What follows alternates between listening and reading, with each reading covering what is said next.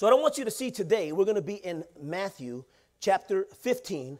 Amy, this is for you. Chapter 15, verses 21 through 28. I'm going to ask you to find your place in God's word. Once you find it, I'm going to ask you to join me standing as we read from God's word. Matthew chapter 15.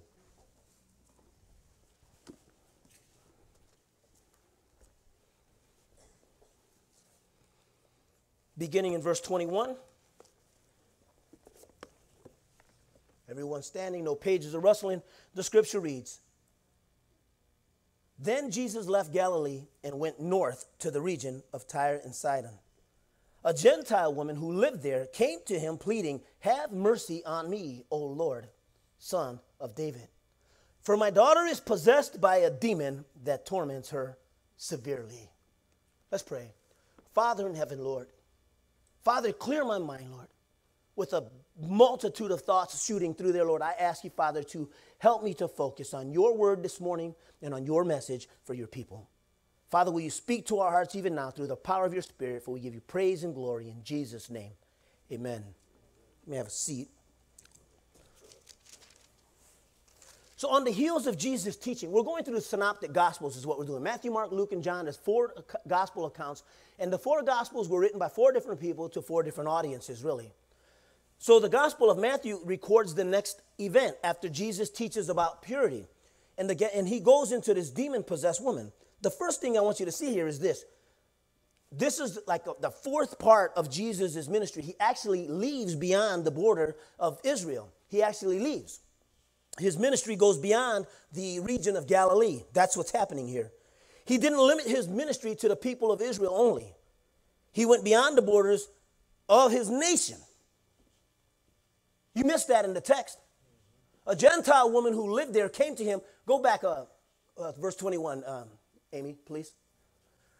Jesus left Galilee and went north to the region of Tyre and Sidon. That would be like us leaving Highland and going into the regions of Hammond and East Chicago. Are you following me? So he leaves, but it was greater than that because he left his nation and he went into where these Gentiles were. These Gentiles were non-Jews. So now we have a non-Jewish woman comes to him. We have 2 problems. A, she's non-Jewish, and B, she's a woman. We see this demonstrated again when he's at the well. But what happens? This Gentile woman who lives there comes to him and is pleading. She says, Have mercy on me, O Lord, Son of David. Interesting. Many of the Jews in the previous passages that we were reading reject Jesus Christ. Yet this Gentile woman recognizes him for who he is, and she's asking him for mercy. My daughter is possessed by a demon that torments her severely. You know what's happening here? A, she recognizes Jesus as Messiah. B, she's submitting herself to the lordship of Christ. C, she believes in faith that he has the power and the ability to do what she's asking him to do, that he is sovereign over these demons. In one statement, she says, Have mercy on me, O Lord, Son of David, for my daughter is possessed by a demon that torments her severely. Go to verse 23. But Jesus gave her no reply, not even a word. What in the world was Jesus thinking? He ignored her. He gave her no reply, not even a word. This is an NLT translation. Does anybody's translation read different? Anyone? He answered her not a word. What's going on here? Then his disciples urged him to send her away. Tell her to go away. She's bothering us with all her begging. You know what that implies? That she didn't just ask him one time. Because she's begging. With all her begging. Anybody's translation read different? All her begging. Keeps crying out. And what's the other part? She keeps crying out after us. What else? Anybody else read different? So here we have a lady. A, she's not Jewish. B, she's a woman. Got no business talking to men. She comes up to Jesus. She says, Have mercy on me, Son of David. My daughter is tormented by a spirit. Jesus ignores her. So she persists. What's the implication? Twofold, church. One, sometimes Jesus is just silent. You ever pray and not get the answer right away? Not get the answer you wanted? The answer you hoped for? That ever happened to you? So she got mad and she threw something at him, the scripture says. Right? No. The scripture says she got mad and switched denominations because, Baptist prayer ain't working.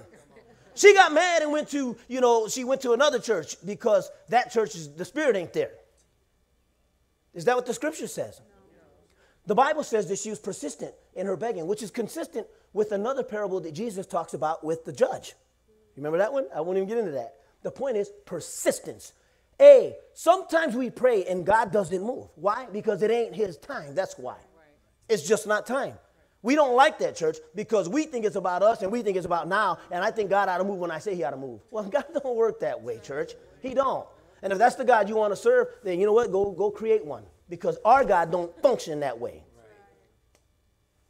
So Jesus doesn't say anything to her, not even a word. At first, when I read this passage, I said, why would Jesus be rude to her like that? I think he was teaching us something, he was teaching her something, and he was teaching his disciples something. Always a teachable moment with Christ, always. Tell her to go away with all of her begging. She's bothering us. Get out of here, get out of here, get out of here. What's the other implication here? You ever have somebody that needs to be ministered to? They're a little, it's an opportunity, and we see it as a nuisance. The disciples were annoyed here when they should have seen an opportunity. Rather than being aware of somebody's need, she just said, hey, my daughter is possessed. That's a spiritual need. And rather than being aware, they were annoyed. Church, if you can't say amen, you must say ouch. I don't know how many times people call me at the most inopportune times. I got one eye open trying to see who was calling. We don't want to stop doing what we're doing. Sometimes we're doing something important. And the important things take away from what God is probably trying to do. The disciples missed the opportunity. They were annoyed. Rather than being aware, they were annoyed. The fact that he left Galilee into another and he left the nation of Israel also implies to us that we ought to be doing the same thing. Jesus says, you will be my witnesses into Jerusalem, Judea, and Samaria, and to the ends of the earth. We have a responsibility to spread the gospel. In this church, we can't reach Highland by ourselves. People say, oh my gosh, another church in Highland? Seriously? You think all the churches in Highland is enough to reach the people in Highland? It's not.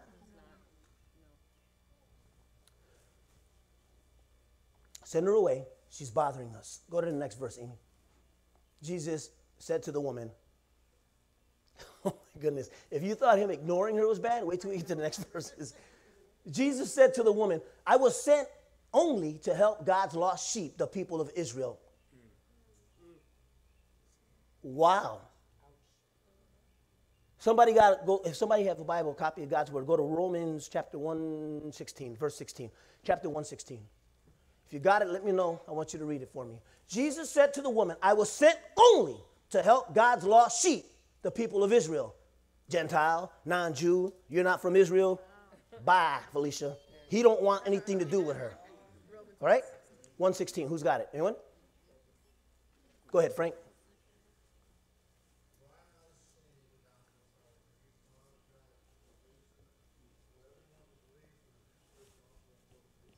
The Jew first, then for the Gentile. What translation? New King James. Which one do you have, Bernadette? NIV. Would you read it? I am not ashamed of the gospel, because it is the power of God for the salvation of everyone who believes, first for the Jew, then for the Gentile. For everyone who believes. God wants to reach the whole world, but the Jews first. Why? Because he wanted the Jews to be responsible for helping him spread that word. Well, the Jews decided they didn't want it, as they rejected him, and the Bible clearly taught that. It said that it was prophesied that Jesus would be rejected by his own people. The Messiah would be. So whose responsibility is it now? It is us, church. The Bible says that we have been grafted and we're like the Jews now. We have been adopted into the family of God, and we have a responsibility. God wants to use me. He wants to use you to reach the world, to share the gospel. When Jesus said, I was sent only to help God's lost sheep, the people of Israel, That is us. We've been grafted in with them. We have a responsibility to reach those people now. And we're missing the blessing. We're missing the opportunity. You know, studies show that the average Christian, it's over like 90% of Christians never, ever lead somebody else to Christ. Ever. They don't share their faith. And no one, so I get saved by the Lord saves me through a friend who's witnessing and shares the gospel with me. I receive Christ. And then I live the rest of my life and never lead another person to Christ. That's what the majority of Christians do. They say, Pastor, I don't know how. That is hogwash. You might not know how, but you're not even trying to learn. That's an excuse. So I read this passage, and in context it sounds harsh.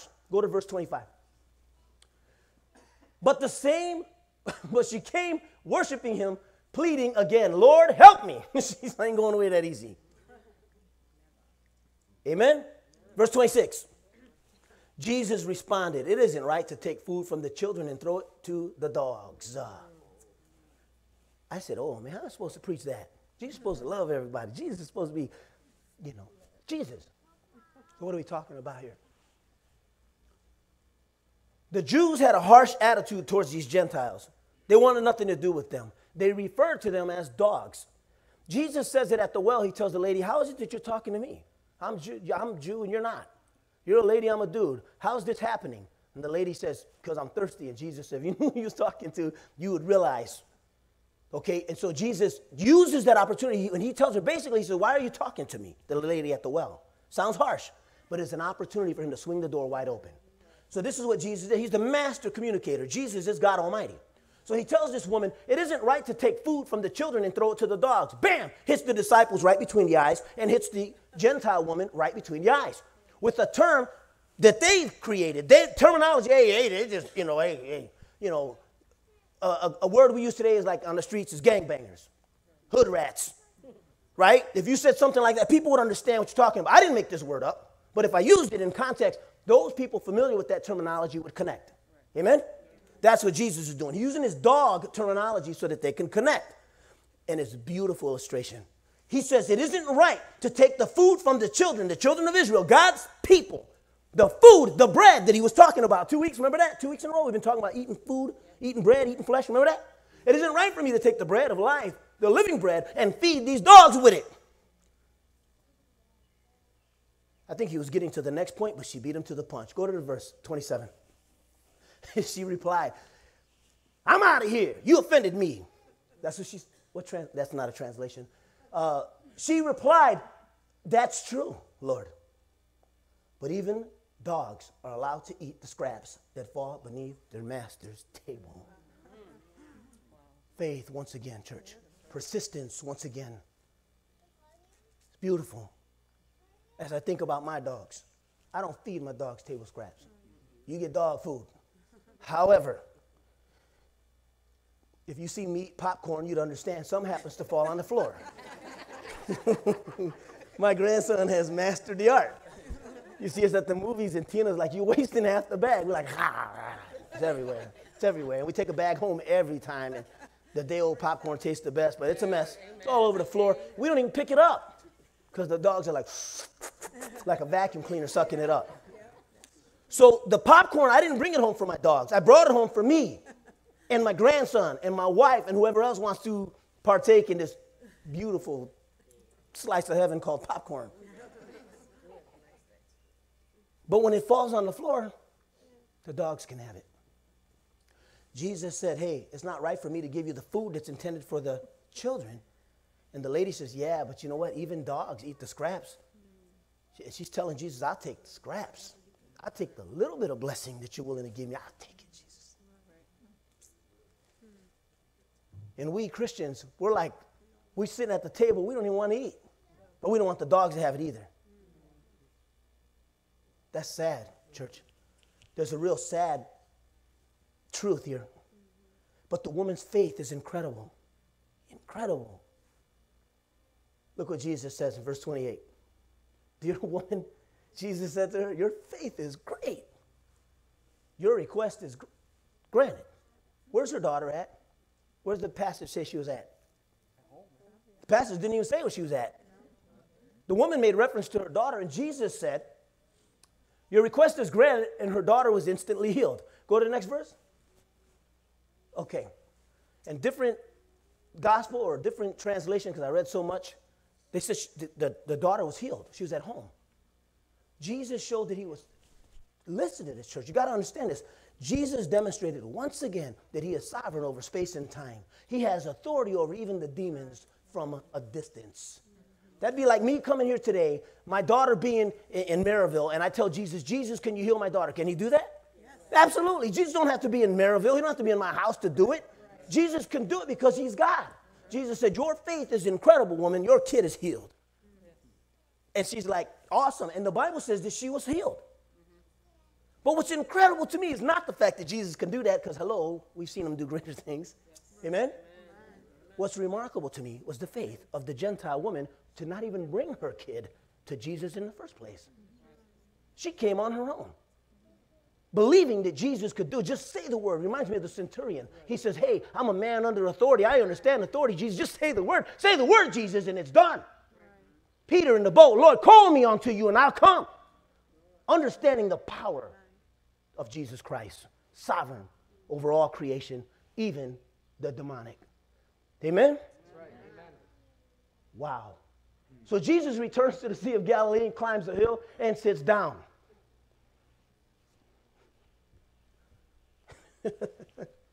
I love his disciples. They were never afraid to ask questions. Verse 29, okay, Jesus returned to the Sea of Galilee, climbs the hill and sits down. A vast crowd brought to him people who were lame. In the parallel passage in Mark chapter 7, the Bible says that, let me read it. Jesus left Tyre and went to Sidon before going back to the Sea of Galilee, the region of 10 towns.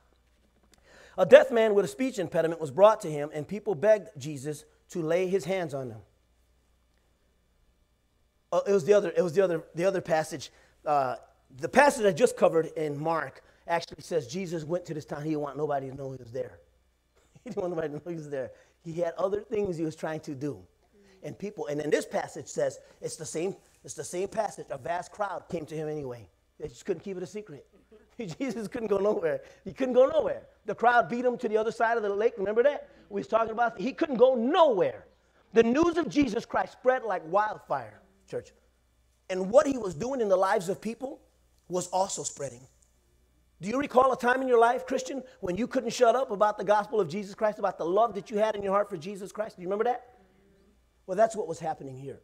So a vast crowd brought him, this crippled man, to Jesus. They brought the lame, they brought the blind, they brought the crippled, those who couldn't speak, and many others.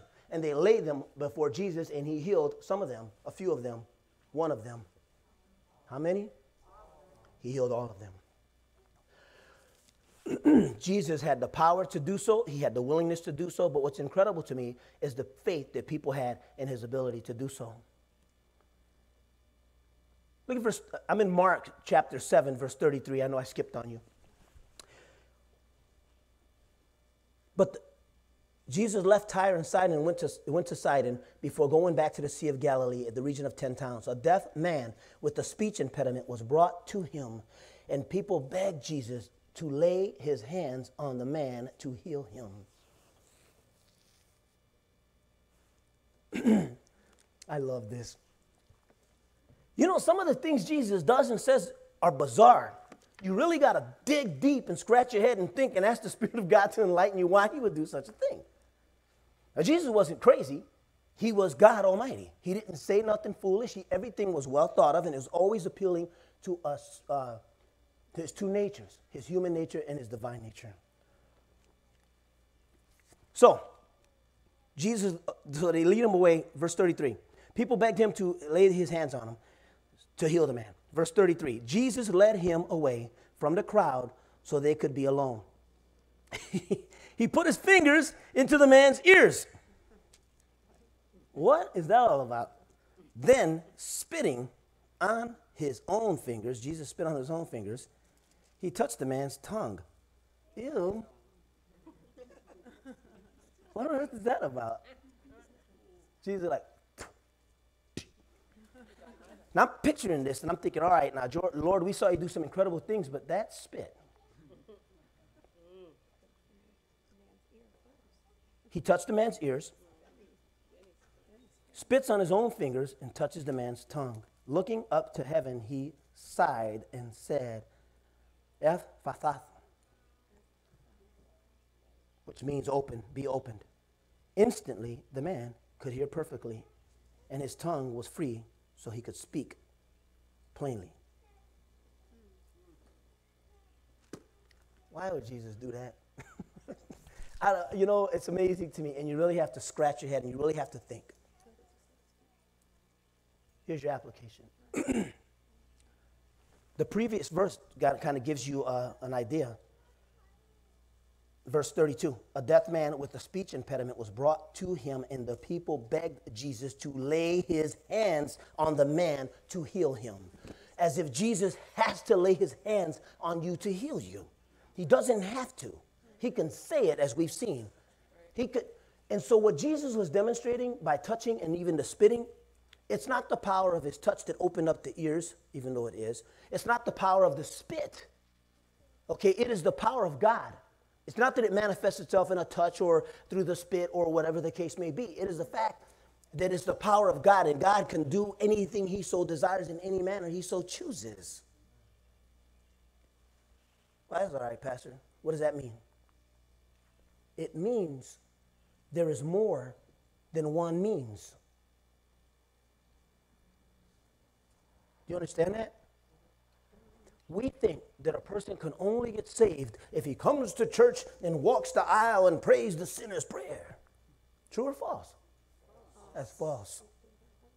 We think that a person can, we put our own restrictions on whatever it is we think we can do. God can heal you if I come, I'm going to have my church family come, and we're going to, anoint you with oil, and this is biblical now, so you got to watch it. I'm not treading on heresy here. We're going to anoint you with oil, we're going to pray over you, and God's going to heal you. That's true, but that is not the only way God chooses to heal. Right. Oh, we're not going to take my kid. My kid is dying, but I'm not going to take my kid to the hospital because we're going to trust God to heal him.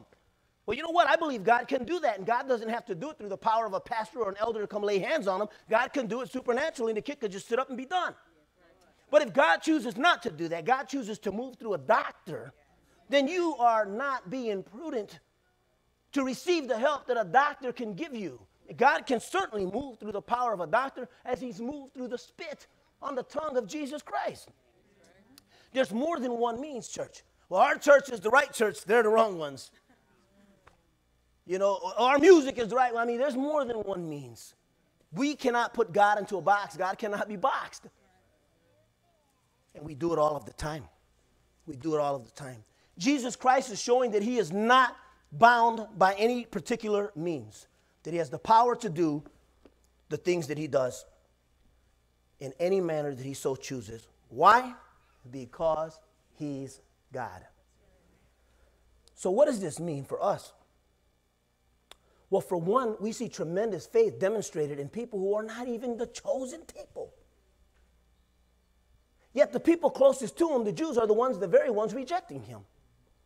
In the previous passage, I said, Jesus said, trying to think of the exact words he said. He was quoting the prophet Isaiah, and he said, these people honor me with their lips, with their tongues, but their hearts are far from me. He says, their worship is a farce. It's empty, it's fake, it's all show, they're hypocrites. There really, truly is no relationship. That's extraordinary. And here we see faith demonstrated by people who don't call themselves Christians, don't call themselves children of God, yet they believe that that same God is powerful. It reminds me of the story in Exodus, where the Lord sends the plagues. And the Pharaoh says, I don't believe in your God. If he did, he wouldn't be doing the things he did. But he tells Moses, he says, do me a favor. Pray to your God and ask him to let up, will you? Because these plagues are killing me. The Lake County translation. But that's what he said. I don't believe in your God. Do me a favor and pray to him anyway and ask him to chill out because he's killing me. And he didn't ask him just once or twice. He continued to ask. How many of you know people who are not Christians, don't go to church, don't live a life that honors God at all? And they'll come to you and say, hey, could you do me a favor and pray for me because of X, Y, or Z? How many of you had that happen to you before? Raise your hand. And I'll pray for you, and then you don't because you forgot. You got busy, and you may, hey, Lord, and you're praying at night when you're all exhausted, and you fell asleep, and you woke up with your hands in the pool of your own slob, and you forgot to pray. That ever happened to you? Don't raise your hand. But the people of God are demonstrating more faith than or should I say the lost people, the people who are not people of God are demonstrating more faith than the so-called Christian. God forbid that that's where we're at, church, but I truly believe that we, the evangelical church as a whole, that's exactly where we're at. Maybe not you, praise God if that's not you. Matthew chapter 15, verse 32, here's the next event in Jesus' life. It's interesting, this little snapshot that he left Galilee, bang, bang, just 2 accounts of things happening, and then off he goes back. First one, he sends the demon out of the possessed girl, and the second one, he opens the ears of the deaf man. Many people are bringing people to Jesus. He's healing them. And then he feeds 4,000 people. Sound familiar? This is a different event. The first time he fed how many people? 5,000 people. And he fed them with how many loaves? 5. He fed them with loaves and fish, right? Okay. What happens is there's only 5,000 people he fed. In this account, he's feeding 4,000. It's an entirely different account. Yet, the people he's feeding today, in this account here, most of them are non-Jews. They're from a Roman audience that the gospel is addressing. Actually, the Gospel of Mark addresses it. But anyway, in Matthew chapter 15, verse 32, here's what the scripture says. Then Jesus called his disciples and told them, I feel sorry for these people. They have been here with me for 3 days. They have nothing to eat. I don't want to send them away hungry, or they will faint along the way. And the disciples said, where would we get enough food here in the wilderness for such a huge crowd? This is frustrating. Hello? It's like deja vu. All you need is a few loaves and a couple fish and you're good. He's proven this. What's the implication, church? Same thing for us. How many times has God been faithful to you? How many times? How many times have you prayed for God to come through and he's come through? You know, as a kid, I loved the Bears. I was a Chicago Bears fan because me and my dad watched the games together, but the best part of that was we had Walter Payton. Game's on the line, give the ball to Walter. You need a touchdown, he's going to get it. Maybe not on this down, but he'll get it in the next one. Okay, Walter Payton was your go-to guy. Seldom let you down. Sometimes he did, but not usually. Michael Jordan. Man, you want that game-winning shot, you put it in his hand. He's your go-to guy. Most of the good teams got one. When you absolutely, positively got to make the catch, got to hit the shot, you give it to that guy. You don't give it to, Johnny come lately off the bench. You don't do that. You don't do that. Not when you want to win. God has been your go-to guy how many times? How many times? And he doesn't never fail, ever. And yet we demonstrate the same faith that the disciples have when we say, well, this one's too big for him. Okay, God, there's 4,000 people here. Hello, he fed 5,000. This one's smaller. Small potatoes. God can move, he can. And yet we doubt that. And they said, where are we going to get enough food to feed here? These people in the wilderness, this crowd is huge. Verse 34. Jesus asked, how much bread do you have? They replied, 7 loaves. They got more food than they had with the 5,000. How much bread do you have? 7 loaves and a few small fish. A few small fish. A few. That's probably more than 2.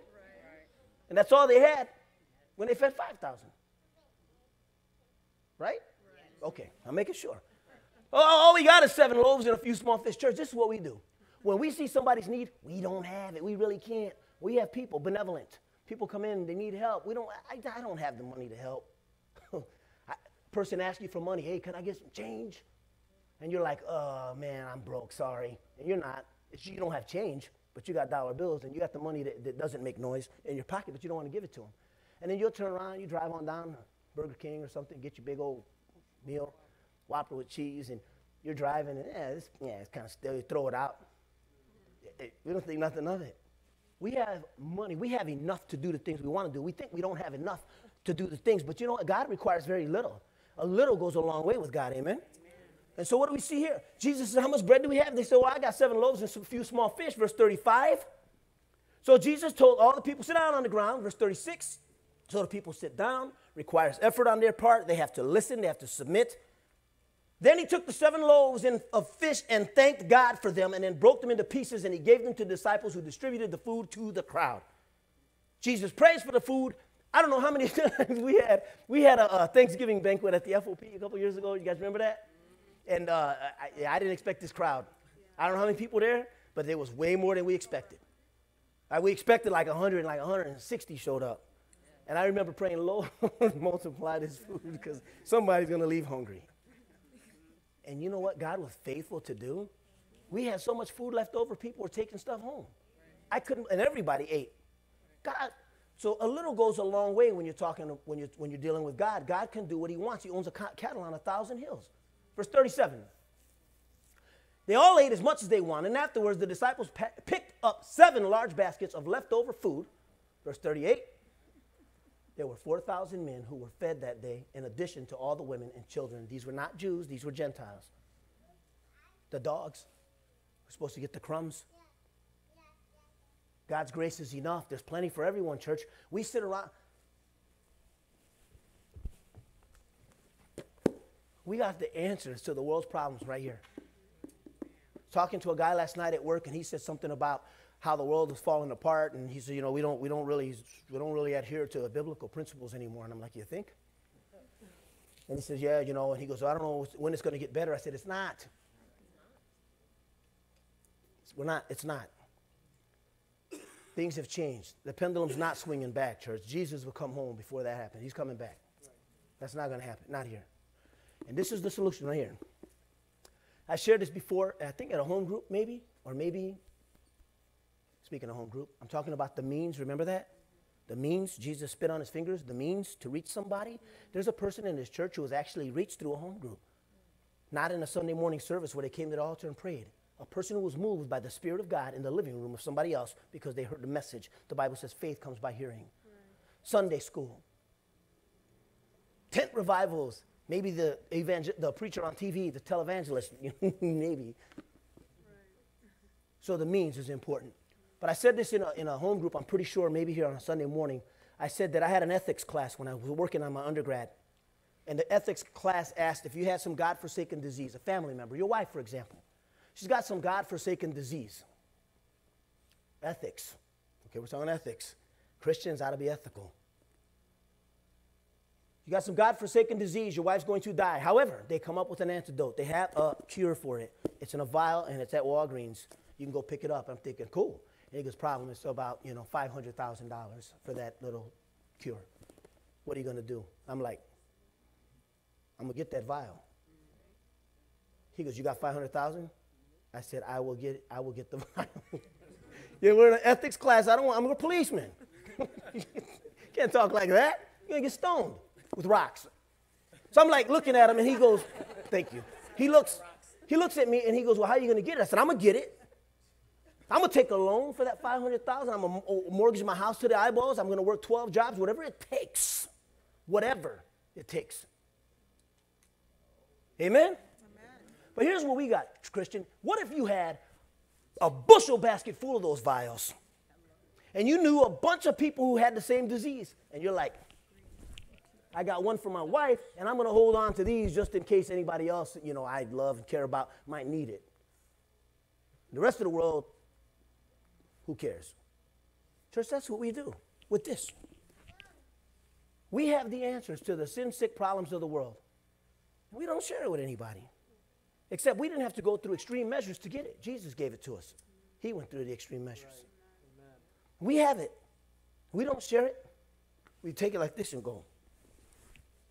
That's what we do. There's plenty for everybody. Amen? Go to the next verse, 39. And Jesus sent the people home, and he got into a boat and crossed over to the region. Can't even pronounce the word. Where's my spot? Yeah, my translation don't even say it. Oh, yeah, it does. Magadan. Crosses over and goes to the region of Magadan. The very next passage, Jesus actually resumes his ministry in Galilee. He goes back. So what do we take from these passages? I'm going to close here. I ask the praise team to come forward. We've seen a lot in just some short passages. What do we see? We see faith demonstrated. Amen? By people who have no relationship with God. And we also see faith falter in the very people who say they do have a relationship with God. We see the sovereignty and the power of Jesus Christ demonstrated in the life of a young girl who's not even present. And we see, once again, Jesus coming through, providing for the needs of people. For everybody. So you ask yourself, well, what's the implication? Here it is, church. We ought to be living our lives in a manner that honors God. How do we do that? I have people tell me all the time, Pastor, well, you don't have to do X, Y, or Z. And then my question is simple. What are you doing? You're right. It doesn't have to be X, Y, or Z. Well, I don't have to sing on the praise team in order to serve God. You're right. You don't. But what are you doing? What we do see is Jesus leaves the region of Galilee. Amen? And when he leaves the region of Galilee, he's going out and he's ministering to people. Church, we leave here. We don't even leave our Galilee. We don't. And when we do, we're like this. We don't want to minister to people. Why? Because like the lady who was begging, it's inconvenient. It's annoying. We are not aware of people's spiritual needs, and instead we are annoyed. It's very simple, church. It really is. Our God is relational. He's a God that desires a relationship with each and every one of us. The Bible is crystal clear as the question was asked to Jesus, which commandment was the greatest commandment of all? And Jesus said to love the Lord your God with all your heart, mind, soul, all your strength, with all that you are. He said, and the second was just like it, to love your neighbor as yourself. Church, none of us, if we were in need, would want people to walk past us, turn up their nose at us, not have time for us. None of us. You know what we do, though? We point a finger at people, and we label them. You know what the word prejudice is? I tell people all the time that we all have it. People go, oh, I'm not prejudiced. You're a liar. You're a liar. We prejudge people. That's what we do. Now, you might not think you do. Trust me, you do. I told the story. I was in a Christian bookstore, and I seen this big biker dude. Looked scary. I thought he was going to rob the place. I'm not kidding you. I moved my jacket back so I had quick access to my gun. My badge was there. I was like, I'm watching this. I'm in a Christian bookstore. Didn't even connect the dots. That what would this big crazy biker dude be doing in a Christian bookstore? So I'm watching this guy. The closer I watched him, I started reading his patches. He had one like the one we saw. Exposure to the sun, S-O-N, prevents burning. Things like that. I'm like, this guy's a Christian biker dude. Imagine that. And I judged the man as to being a guy who's going to rob the joint. Rob a bookstore. Really? What you going to get, 25 bucks? I prejudged him. We do it all the time, church. If you work in a restaurant, a group of people walk in, you're like, oh boy, these are the big tippers here. Because they don't look like they're going to tip very well. For whatever reason you've come to that conclusion, we do it all the time, church. I ain't going to share the gospel with him because he ain't going to accept it. How do you know that? We prejudge people. We do it all the time. I tell people all the time, I said, my grandson's the cutest kid in the world. Am I biased? Yes. Severely biased. We all have biases. We all have prejudices. And it's still no excuse. None. There was a very harsh prejudice between these Jews and these Gentiles, especially those Samaritans. And Jesus said it's no excuse. The gospel's for all people. And you come into contact with people all the time and you judge in your mind who's worthy for you to share it with and who's not. That's a sin, church. That is sinful. The Spirit of God may prompt you and move you to share, and you don't because he is X, Y, or Z, or he looks like whatever. Church, you got to get past that. We won't even share with our neighbors. There was a time when neighbors knew each other. Now we're building 6-foot privacy fences trying not to know who our neighbor is. Well, what about this gospel? What about people's real needs? Jesus never hesitated to meet a real need of somebody. Never. And church, we'll find excuse after excuse to not do it. There was so much implication, so much application in the verses we covered today. And I'm going to ask you because I don't know what you're doing in your life. I don't know. We'll depart from here.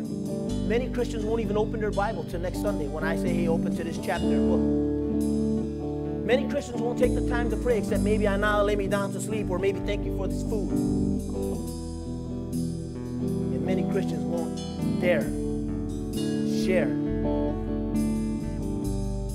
this love that they have for this awesome, wonderful God who's done so much for you. And that's a shame, church. But if we don't do it, who is? Think they're going to do that in schools? Probably not.